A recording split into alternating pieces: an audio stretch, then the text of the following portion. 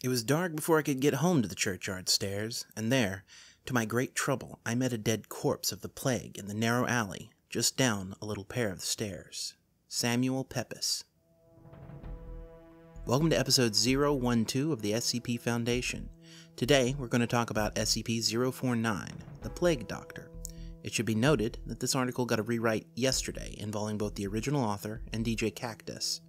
We're going to talk about why the old version was problematic and why the newer version is objectively better. Now, a fair portion of this episode will contain my own opinions and thoughts about the SCP Foundation, the SCP Wiki, and the writing process. Regardless, remember that there is only one real rule in the SCP universe. There is no canon.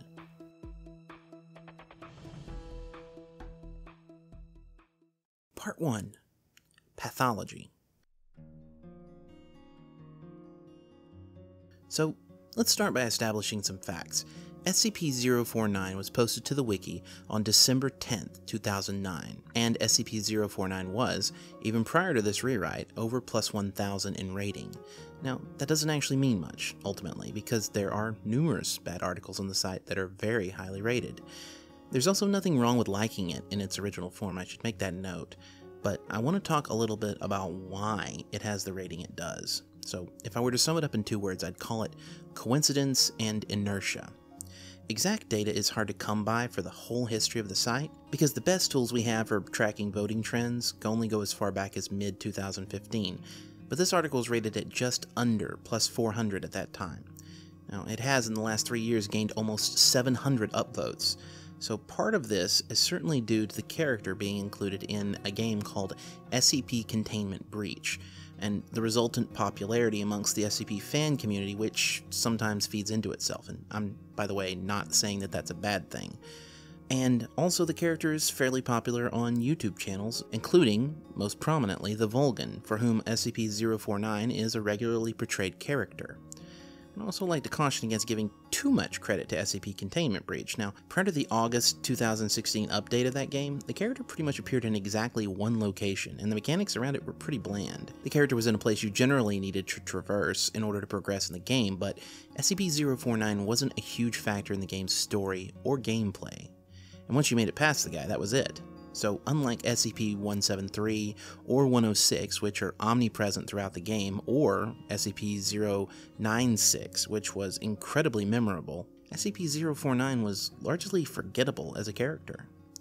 However, in August of 2016 came the 1.3 update to SCP Containment Breach, and that all changed. In today's build of the game, SCP-049 shows up in numerous locations throughout the game, and he is designed to genuinely sneak up on you in at least one important story location. Also, the AI is more complex than approach player like it used to be. Essentially, it's important to say it's not a forgettable character today. But despite all of this, SCP-049 is almost universally understood by modern SCP writers to be bad. This can be seen in the voting data, which thankfully I grabbed before the rewrite has shifted the trends, because it's changed significantly over the last day. But there were a total of 88 upvotes and 87 downvotes from wiki contributors. That gives you a net of plus 1. Now, as a share of total votes, that means about 8% of the article's upvotes came from people who have written for the wiki, or 8% of the total number of people who liked the article have actually written an article for the site. But almost 60% of the article's downvotes come from people who have written for the site. But enough data and history and trends. Let's talk about the writing and why writers tend to not like it. Part 2. Pestilence.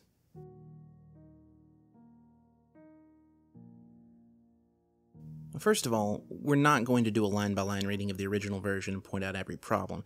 There are some basic mechanical and structural problems with the writing, but if you want something like that, there'll be a link in the description to djkaktus's deconstruction post. We're going to talk about why the article no longer worked from a modern writing perspective.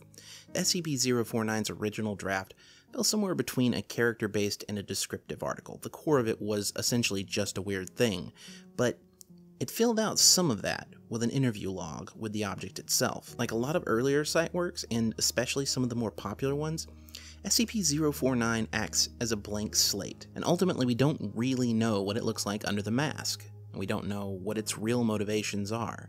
We don't understand what the pestilence is, even though it seems to be a driving force for it. Now, this kind of description will always allow the reader to fill in some of the blanks themselves. Further explanation is given to the object's obsession with the pestilence, though no hint is ever given as to what it is. Nothing's necessarily wrong with that, because, again, it allows the reader to play with the concept, but we're getting now into the realms of defining nothing about the character's motivation. Here we get into the major differences between older site attitudes towards writing and today's. When the SCP Foundation was first being written, there was a big focus on creating blank slate characters that could then get fleshed out by fans in their own headcanons and by writers in tales. Literally, the fourth oldest tale on the site is just a story about Abel. And importantly, this was an incredibly vital aspect of the Wiki's earliest days, and part of why it was successful. But why that worked was because the circle of writers and the number of articles was remarkably low. When you have just a couple hundred characters and objects to play with, you can write almost any of them into a story and have someone else in the community recognize it. But then the community and the article list grew, which is why, about halfway through Series 2, the Wiki began to shift in a serious way towards more story and character-based articles. Just creating the potential for a story was no longer enough, because the Wiki already had that in droves. Now the article itself needed to tell a coherent story to stand out. By the time Series 2 came around, almost every article needed to up its game, and now that we're halfway through Series 4, that trend doesn't appear to be reversing anytime soon. All of this helps explain why, by modern site standards at least, SCP-049 and a large number of the more popular older articles just don't stand up to scrutiny, and also why a fair bit of the fandom still treat the Wiki as a monster manual. The more time you spend exposed to site culture, the more weary you're going to get with this kind of setup that never really pays off. But from the outside, you can pick out just a few objects you like and obsess over them. Perhaps you'll spend hours talking about what the pestilence really is, or you'll ask yourself what set 049 on its path. There's nothing wrong with this approach. Your fun isn't wrong, but neither is mine. And treating the old version of the article like it contains any answers to your questions is treating it like it's something beyond what it is. There are no definitive answers to those questions because the author never put any in the article. The author never even hinted at those answers. The lack of meat means there is no objective truth with regards to the article, and that argument you had with your friend about what the cure was involved two people with both correct and contradictory opinions. So now, let's talk about how the rewrite alleviates that issue. But first, are you enjoying the essay so far? Great. But here's one thing. There's a little Foundation logo in the bottom right of the video. Mouse over it, and then hit the subscribe button if you haven't already, so you can see when I upload new content. And if you like this sort of thing, hit the like button, so that YouTube's algorithms pick it up and show it to more people. Alright, thanks. And let's get back to talking about SCP-049. Part 3. The Cure. What needed to be done to update the article to modern standards was fairly simple. Just lean heavily into the character-based aspects of the article that already existed, while fixing a number of the technical issues that we're not going to get into in this episode. We're not reinventing the wheel here. Switching it to a mostly narratively focused SCP would have been a poor choice.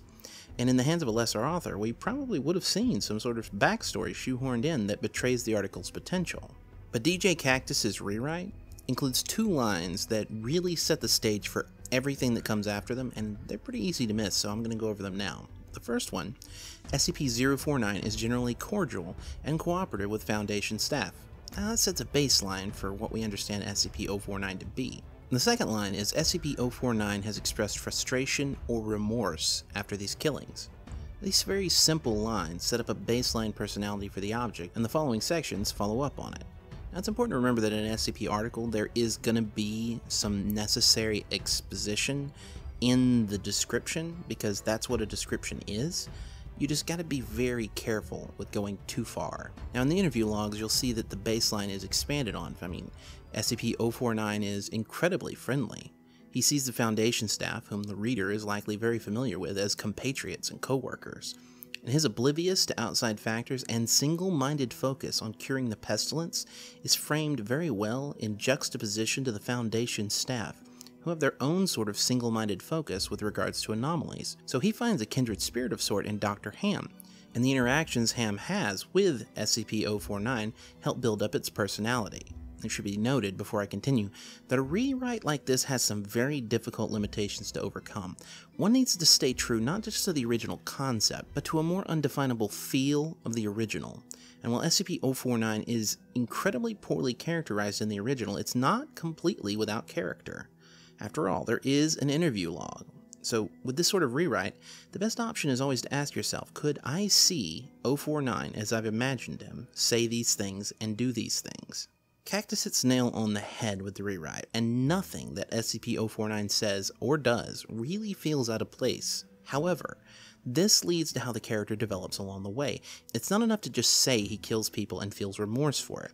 You have to show the audience, or they're never going to really believe it.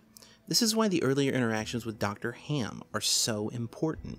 The two build a rapport, and you can almost imagine 049 thinks that they have a friendship. And then, SCP-049 kills Dr. Ham, and 049, through a monstrous act, somehow becomes more human than before. Because yes, of course, he's going to say that the death was necessary, but he says it with a twinge of regret, with just a hint of, maybe I'm wrong, but it doesn't quite last.